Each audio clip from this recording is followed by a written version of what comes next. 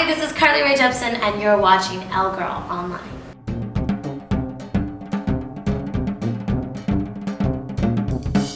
Yes, so I signed a girl named Rae Jepsen, and I found her on the radio in Canada. Basically, I was listening to the radio, and her song called Call Me Maybe kept playing, and I was like, what is this song? It's so catchy, and like why haven't I heard this before? So then my friends were like, oh, it's this girl named Rae Jepsen, da-da-da.